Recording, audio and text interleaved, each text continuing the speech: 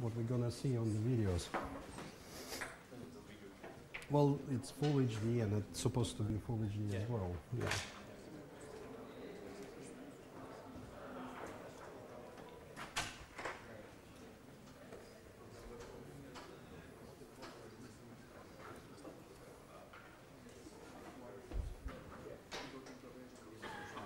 At least make some brightness.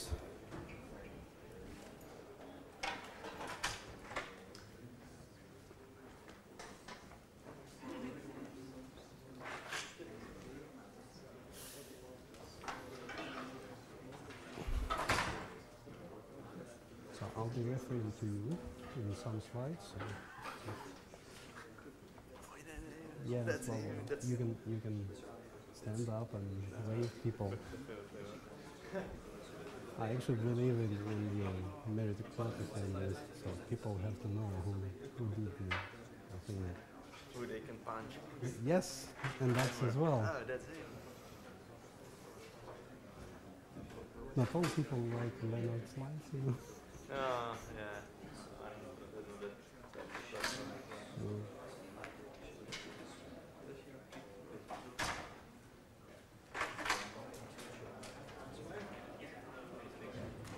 Oh, actually, okay,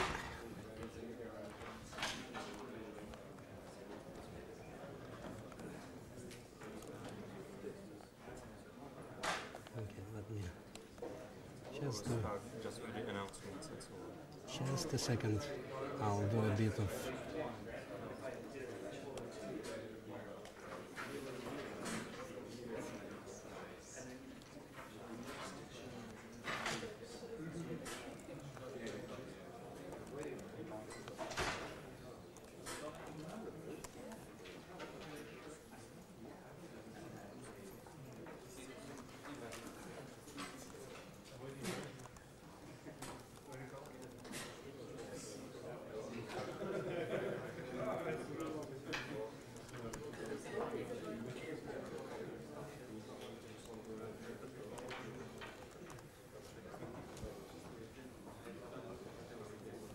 Can I just start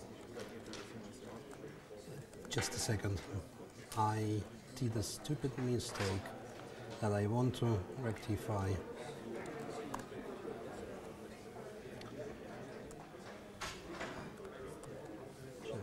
And now we'll return back the screen.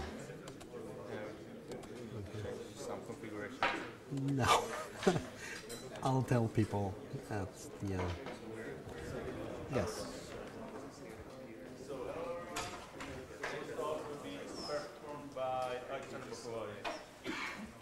Yep, thank you.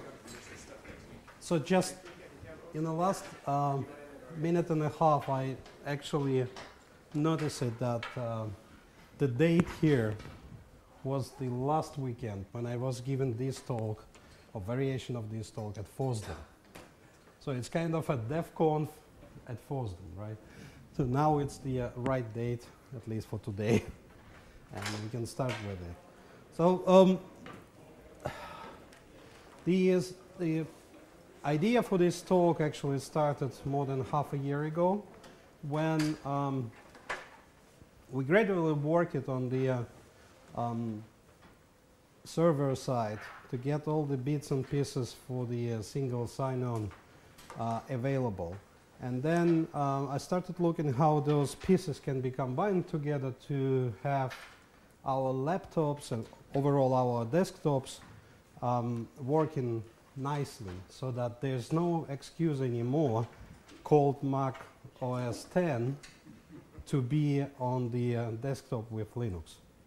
It shouldn't be cool, it should just work. And I came first to GNOME Foundation at the GUADEC with this idea and a practical demos of what can be achieved with as little as possible, which show it what roadblocks we have. Now, 6 months later, we have some of those roadblocks eliminated, and it actually shows how far you can get with even a little of effort there. And some of that effort is really small one, but some of the work was groundbreaking. But let's go there. So we talk about enterprise desktop, and the Goa deck was last year quite interesting in this sense. We had 2 talks on enterprise desktop, one coming from Red Hat, one coming from SUSE. The SUSE talk was traditional enterprise desktop, mainly a Linux desktop to run your Office applications. And traditionally people think that the desktop for enterprise is actually that. You get Office applications to run, some documents to write, some presentations to show, and so on.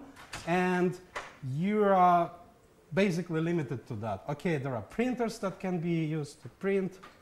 If they don't work, that's our fail, meaning the server guys and not the desktop people. And when desktop is enterprise Linux desktop is usually mentioned, it's in the migrations from Windows, where people try to compare how easily to use it, basically what the icons there, what is the UX experience natural for them, and so on, but not all the integration into the environment that this desktop runs with. So yeah, enterprise, but almost, yeah. I work from home, and in a sense, my local Office network, which I do have, we have Office in Finland for Red Hat, but it's the same as if I work it from home, because there's no IT support that supports that Office. We do support, we associates support it ourselves. So working from home with VPN is equal working from the Office that we have, except that I don't see my colleagues and I can be of certain freedom of what I wear or where I sit or lie. And, but at the same time, the company services that are in use or enforced to be used by employees, they also not in this certain central place. And that place is actually might be spread out over different clouds, not even the single one. And we can even have something that's inside, outside, an internal cloud, or a single machine somewhere, or provided by external providers. There are plenty of them, and I'm sure everybody can relay experience about that. And also, even if I use the corporate laptop and I have certain limitations of what I can do on it, Red Hat is very good at allowing to do open source work on the corporate laptops. And so I need to have corporate identity to sign in into corporate applications, whatever they are. They might be just, I don't know, places where somebody else brag about bacon and pizza, but still it's a corporate stuff. I have my home network, which I also need to use even from the corporate laptop if I want to print, which is my printer is there, or at the local office the printer is actually managed by the company that manages the local space. At the same time, there are plenty of social networking, and if you look at the messages that the DEF CONF organizers are putting out, they are explicitly asking you to be active on social networks, promoting your talks and talks of your colleagues and written blogs and so on. And I only have this laptop with me. So I have to have access to those social services if I want to participate and win something that they promised for the best blog about. Then I participate in multiple free software projects, so to say I have multiple hats to wear if they all fit here, but sometimes I need to kind of juggle them. But also at the same time I have governmental IDs issued to me, and sometimes I have to use those governmental IDs when talking to tax office. Luckily in Finland people don't like to talk face-to-face with the government. So the government made a perfect system where you just log in over the web using your smart cards and bank credentials. That avoids talking but it means that you have those identities to be supported on Linux to be useful. And I also have my private data. Whether it's a private data on a corporate laptop, which supposedly not to be there, it's still there. And I want to protect and share it with those whom I care about. And I kind of crazy person that wants to have access to that all at the same time. Is this a rare example? I think most of you can relate to the same story. So I work on FreeIPA, which is really a management of identities and policies, store it in a single place and force it at the end endpoints, which those laptops are one of the example, applied locally, and it's a number of different free software projects unified together in a common management framework to rule them all. So it's available in multiple distributions, slowly but surely. Most of its capabilities infiltrate stable versions. So like 2 years ago, we missed by 1 week a deadline, a freeze deadline in Debian. So Debian has FreeIPA server side, but only in testing, because we just missed a deadline. Hopefully next deadline will already be, we will be ready to that. And GNOME Foundation and GNOME as an organization runs FreeIPA as their accounting system. So all GNOME developers, they have account in account GNOME.org, which is FreeIPA. If you go there right now, you will see that it's standard FreeIPA login screen, which you will see today. So how enterprise are we? There are multiple ways of scoring. So let's score by one obvious thing, by password. If you have multiple passwords to enter, you're not enterprise. And the lower number of passwords you enter, because in an enterprise marketing materials, if you sell enterprise products, the single sign-on phrase is kind of rules them all.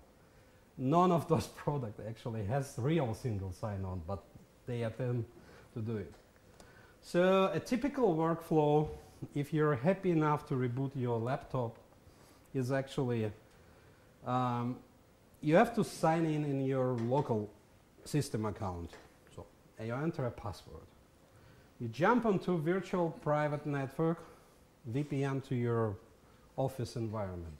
That might include a password and maybe a token value, one way or another, certificate, and God knows what.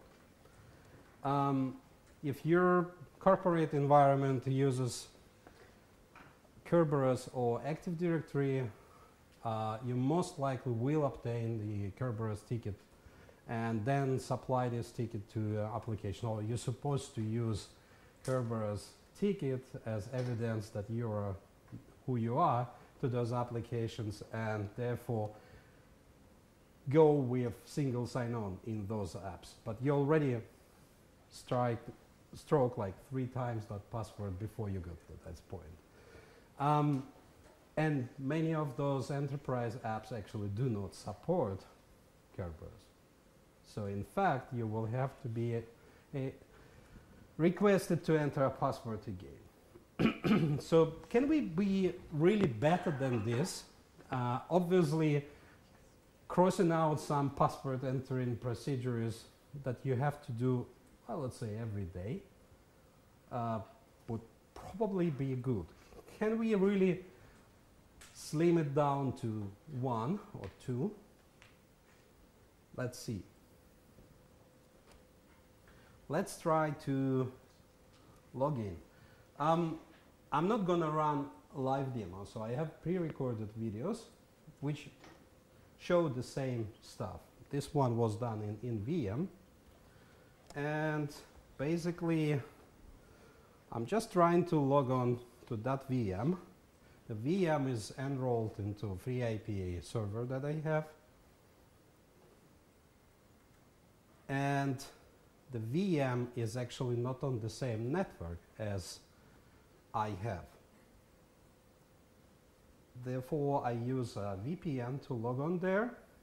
And as you saw, there's nothing to enter. There's no password required because I used Kerberos credentials that I obtained when I tried to log on. And those Kerberos credentials were forwarded over the Kerberos proxy through the public internet to obtain a ticket. So here is the in the second output of klist, you see the first ticket is HTTP/. That's the ticket to my VPN service. This ticket was obtained without any credentials entering because I already had credentials. And now, as that I'm on the VPN to my internal network, I can actually run IPA commands to that IPA server, which is behind the VPN. So it's not accessible from the public internet, but it's accessible obviously on the internet, on the intranet. So this is the basic thing. We just logged on a system that is configured to be a client of FreeIPA. SSSD as a local daemon that enforces IPA policies and provides all these users and IDs. It handles logon and Kerberos keys. The logon verified over a public network using proxy for Kerberos protocol. The VPN connection authenticates based on the Kerberos ticket that I obtained on top of ticket grants and ticket or initial ticket that I got when I log on. My credentials were entered only once in that logon screen. It's kind of a paradise, right? What I'm dreaming at night. So this Kerberos proxy, it's actually, at some time, good things come out of Microsoft. Not only in form of Hyper-V and Azure and so on, but also some real good things like this Kerberos proxy. They had this exactly same problem with the Windows workstations for the customers. And they invented this protocol of proxying Kerberos data over HTTPS to allow to get initial ticket, then use that ticket to establish the VPN connection and use IPv6 over that VPN connection to bring together all the laptops. It happens behind the curtain. You don't see it. If your Active Directory administrator configured all this thing, you just don't see anything. It just works. But it took them a certain amount of time. I think they introduced this first in 2007 or so. And it didn't really work well until 2010 or so because the client side needed to be updated. They needed to build IPv6 infrastructure to host all these virtual VPN environments and so on. So Nathaniel McCallum implemented this protocol for MIT Kerberos and as a separate Kerberos proxy server, and then we integrated one with, I think Christian did this work to integrate it in FreeIPA 4.2. So now if you deploy FreeIPA 4.2, you get the Kerberos proxy enabled by default. It's on the same HTTPS port like the management interface that IPA runs, which is neat. You just do it and your public network can be used to connect and get there. GNOME guys are really spearheading the deployment.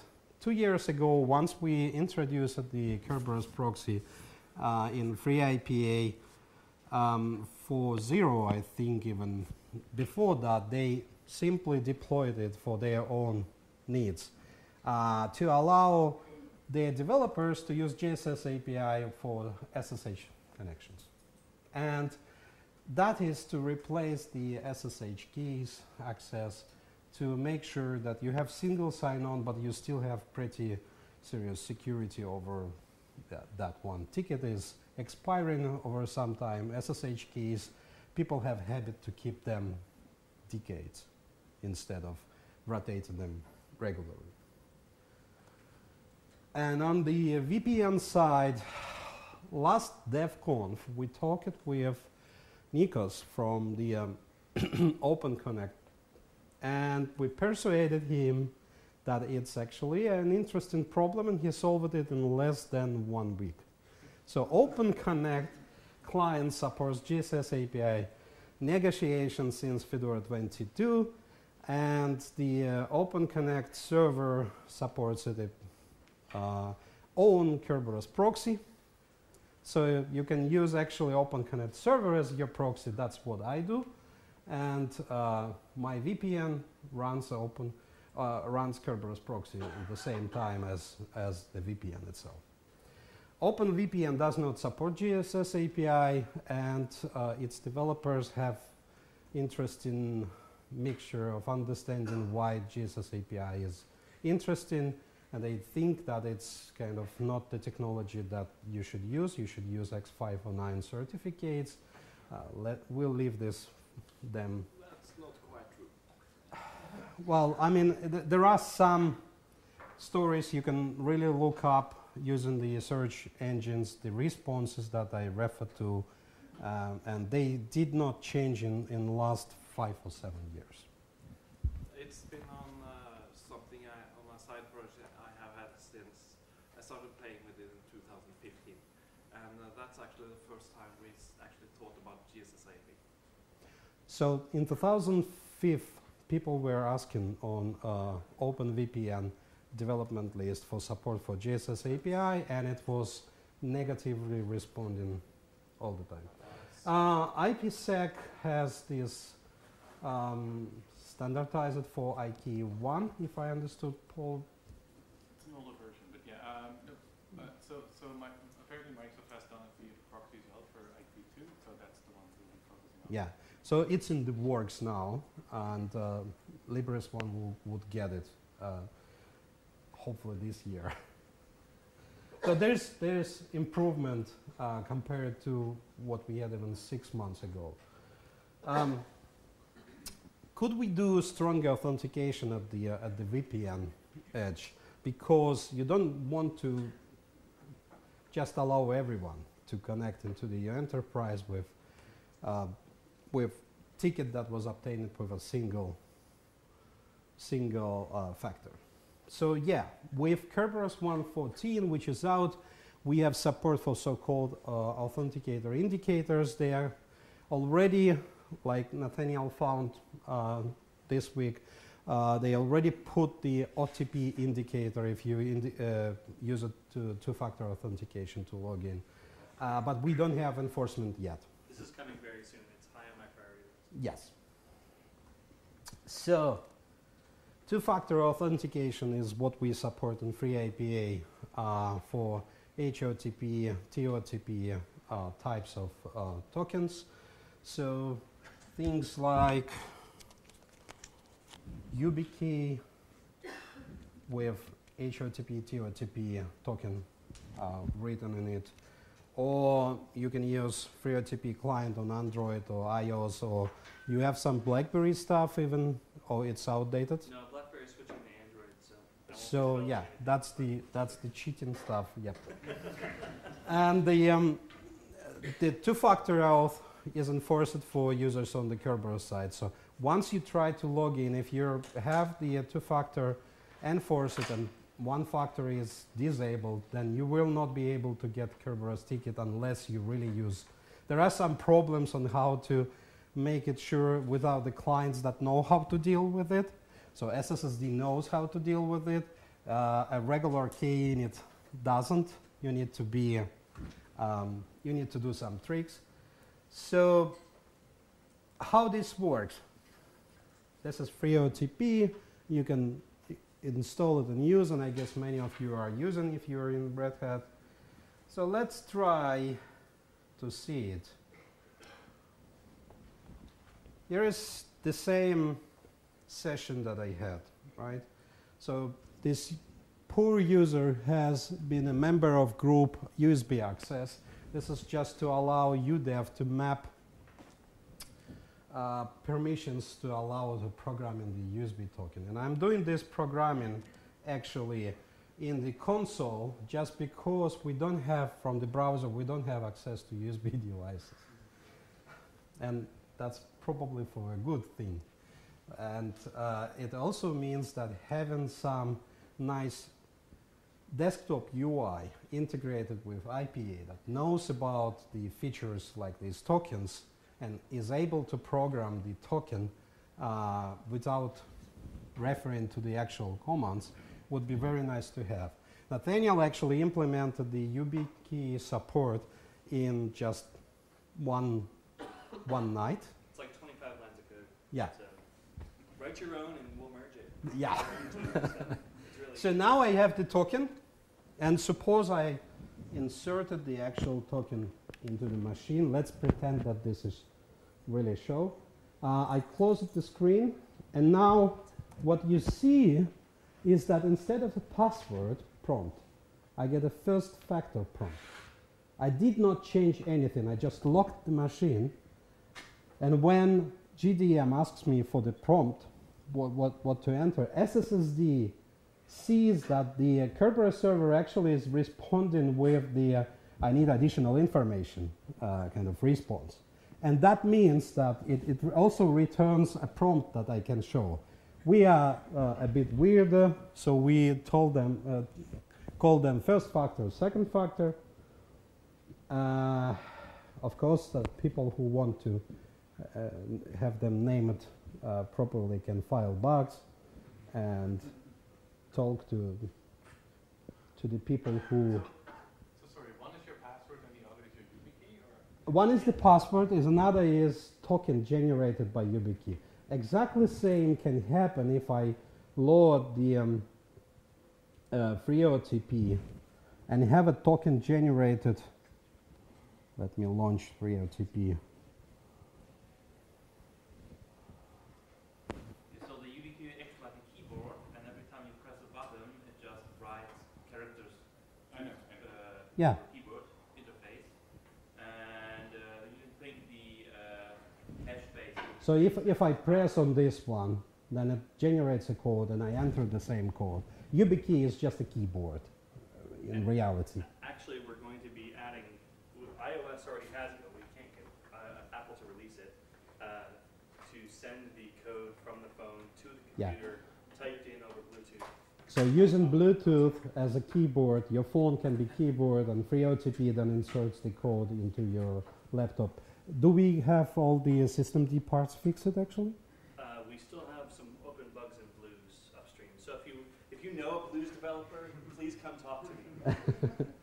Okay, so now I entered the first factor and second factor, and I logged in, and looking at the credentials, the Kerberos credentials, you can see that I actually have a fresh initial ticket, which means that this ticket actually has now authentication indicator saying that I did the two-factor stuff. We don't have on the client side and the Kerberos, actually in GSS API libraries, way to pick up this indicator and see and verify that it's actually valid and signed by all the parties. It's coming some point later, but it's there. So the basics are there. Now what I can do with it, right, with this token. Okay, coming back. Here's a summary. We got the one-time password programmed to YubiKey. We handle login, and SSSD notices that there is a pre-authentication request from the Kerberos server saying that I need more info, and what info, and it pushes the GDM to show that. We log into the system, verify it over a public network using Kerberos proxy forwards into the actual KDC. Then we got the ticket. First factor is provided to GDM to unlock the GNOME passwords and key storage.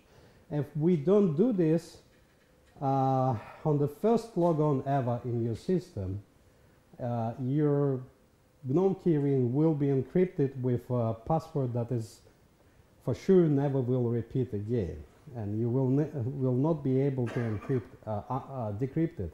So what we do is that we split these prompts. We provided infrastructure to actually handle prompts separately, exactly for this reason, for a small thing like reusable key store, secret store. How does this work when you're offline? If you are offline, SSSD has support for that. It knows that you are offline, you cannot reach the identity server, and it only asks you for the first factor. It asks for the first factor and then does the hash comparison with the stored hash of the hash basically of a local of the password that was used once. You cannot log in offline to the system that you never log on to. But if you log it once and you have this enabled, it's not enabled by default. And what happens, you are offline, you log in, and then you connect to the net. What happens then? At the first attempt when the password will be needed, it will be upgraded to the online use, and you will get the request for the password, for the token. Again, credentials were entered only once. Now, if I have them, what I can do with them? Almost everything. So I can authenticate even against the wall, if the wall understands this protocol. I can obtain SAML assertion or any other equal thing that basically reports back what this identity is. I can access network file systems. That's the first thing that started like 15 or more, even more years ago. I can display properties of the tickets. I can renew tickets. I can choose what principal to use. And to authenticate with JSS API. Now that's the interesting part. The Epiphany, the GNOME web browser, does not support GSS API since 2009, when its support was removed from libsoap. This is the famous bug that's still being fixed. It's almost fixed. Yeah. Do not spoil my presentation, please. So WebKit GTK is unusable for SAML or to interactions OpenID, even if you want to involve in Kerberos. One cannot use, for example, Google Apps with GSS API in GNOME Online accounts. No single sign-on as a result of it. Basically, that's it. Can we do better than that? I would say yes. So let's look at the hacked version done by Tomasz Popela and David Woodhouse from Intel. Now I'll be fast because I will be showing just demos, right? So I got login, I got the ticket, and now with that ticket I'm logging into the FreeIPA web UI using the JSS API. The browser that I use is Epiphany. It's a standard Fedora 23 with hacked libsoap and WebKit GTK packages. Now, the next step, I go in GNOME Online accounts and enter my email for this user, which, as you can see in the background, and Google then accepts it because I have paired my FreeIPA install with the identity provider called Epsilon, which supports pulling data from IPA, including email information, and pushing that data out to the service provider. And Google Apps now a service provider to this. So I logged in into the docs, and you can actually see that that's me. Once the cursor goes there, yeah, that's the same email. as the one in the database. You have to pre-create users with within the Google Apps, but at no point Google sees any credentials you use. They get signed assertion from your identity provider that is enough for them. So what else? The Google Calendar bug is, that's why you see this kind of, the screen is not really good there, right? It's a bug with the browser. It's the bug with the browser for the user agent string, which turns the Google Apps to serve you The mobile version. mobile version, yes. And you can see that I have all the, in GNOME Online accounts, I have all this stuff basically enabled for use of the, well, session cookie that was obtained through the Kerberos credentials. Okay, that's the work that we hope to get into GNOME 3.20. Can we do better than that? Yes. So that's exactly what happened here. The Google Apps accepted it. You can get more from Patrick's talk tomorrow about the same time, about Epsilon. And he will show some of these demos and his own demos as well. This should work with any identity provider that knows how to utilize SSSD features that expand beyond POSIX attributes, because email is not a POSIX attribute, and this is what Google cares about. Just a little implementation detail. Does logging out work? Yes. Okay, good. I hate when you log out and immediately log Yes. back in. Yes. I think it had created a lot of issues for Epsilon guys when logout was implemented.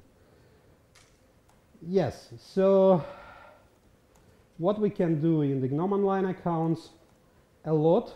We can visualize and see the properties, but unfortunately those properties, they are not really well visible right now. I will skip parts of it. We can have multiple credentials used, and the one that you want to use can be selected from the console using kswitch command, but we would like to have something more user-friendly for your definition of user. And we can have ticket renewals, and that's now a big problem that everybody complains, whoever uses GNOME with Kerberos. The ticket is expired, but nobody pops up a message for that or does not initiate it. So I talked with Debarshi on it, and hopefully we get this fixed at some point. The browsers have their own problems. So Firefox, for example, needs manual configuration, but at least it's accessible for the users. Chrome requires system-wide configuration or command line parameters you have to specify all the time. With the Fixit Libsoup, WebKit GTK, Epiphany will just work against any HTTPS website as much as Conqueror does already. But the Conqueror HTML engine, for example, is not enough for Google Apps and for the other applications. And there are some limits that you need to be aware of, like JSS API flow is synchronous, so you have to do it outside of your UI thread, but that's not news for UI developers. But any kind of practical use of it, right? The Google Apps is one thing. You probably don't want to do Google Apps for your home if you want to stay under the budget, right? So let's do some practical thing. It's 2 minutes demo.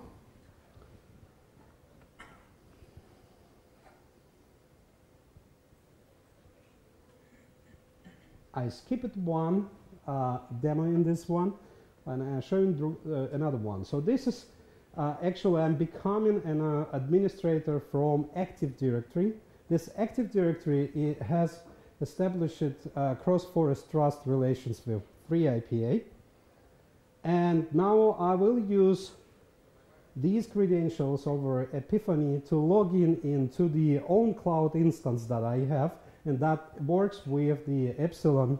With help of the Epsilon, it accepts the GSS API authentication. So now what will happen, it takes a bit of time, that this Windows administrator is actually part of my own cloud environment. It does not exist in FreeIPA. It purely exists in the Active Directory that I have somewhere under the table of my office. And you can actually see, I will get it a bit larger here and scroll it, that the cloud ID is a fully qualified username, including the realm or AD domain. So this is something you can do, and practically, yes, this is a setup that I have hacked on cloud to basically accept SAML assertions coming from Epsilon and auto-create users if they are coming this way. Again, no need to enter password. From the first logon with the two-factor authentication towards use of this application, I'm there, right? If I unpause, we can see that we should be able to go into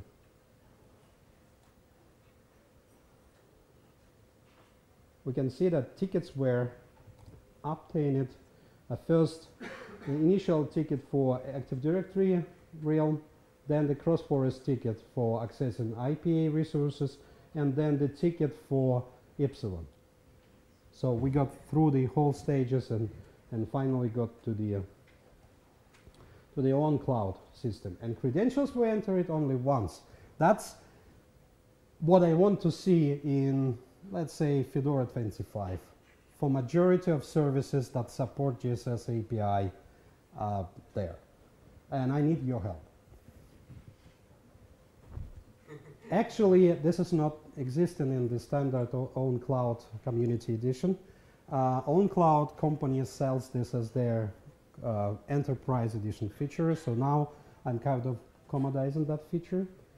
And even more, because they don't have support for Active Directory trusts and going through it. We do.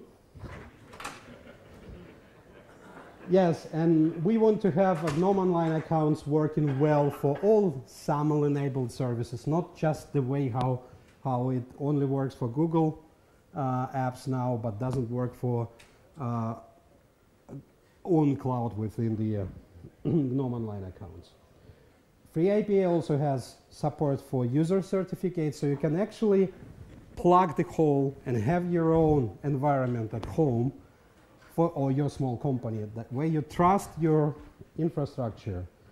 So I'm skipping this because that's what I showed. You can control your own infrastructure. That's the very important part of it. You can improve user experience. We become older and older, and we don't remember all these techie steps anymore. Well, 20, 40 years in future, is going to be interesting challenge to every single one of us here. And finally, somebody can profit with it, not only Red Hat. Thank you.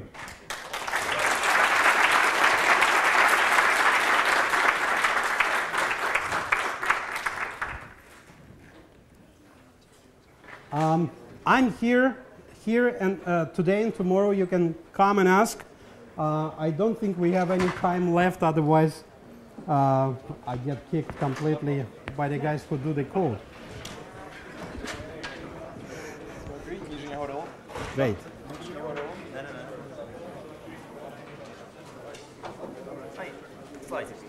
Yes.